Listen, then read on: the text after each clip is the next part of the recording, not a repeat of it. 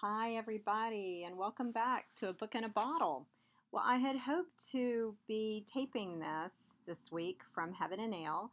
I had a great book lined up and was going to go back and visit Joe and pair it with some great beers for you. But yesterday I was out trail running with my daughter and my dog and had kind of a bad spill. So, couple of fractured ribs, mild concussion, banged up knee. So anyway, I'm here in bed.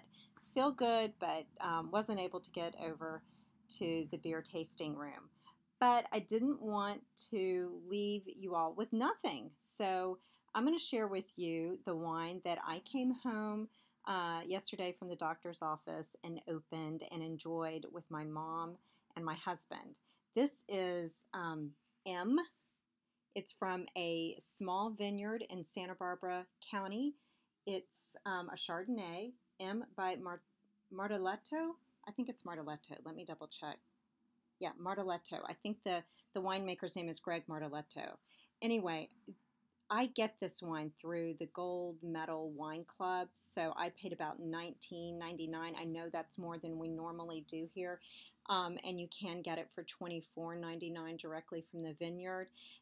But I really wanted to share it with you because it was so lovely. And maybe it was just, part the stress and the fatigue of the afternoon that made it so good. But everyone felt this way about it. So it's very small batch, like I said. I think there are a total of just like 9,000 and something bottles.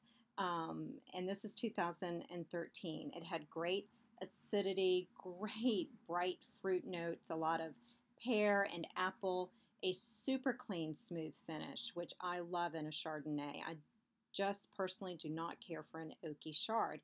And this one spent 7 months in stainless. So it was perfect for me. It just had such a clean, smooth finish. I think it is a really delightful summer sipping Chardonnay. We paired it with fish, grilled fish. That was absolutely a wonderful complement to the fish. But salads, any kind of seafood, a light pasta dish, you can't go wrong. So you can order it online. It is small batch, as I said, and it will tell you on the label which bottle yours is, in the production. And I like that too. But I'm really looking forward to the 2014 and trying more of the wines from this beautiful small Santa Barbara winemaker. So Martellotto, Martellotto. I'll spell it when I post it. But anyway, I didn't want to go a week without saying hi and at least recommending a great wine. I'll be back next week, promise.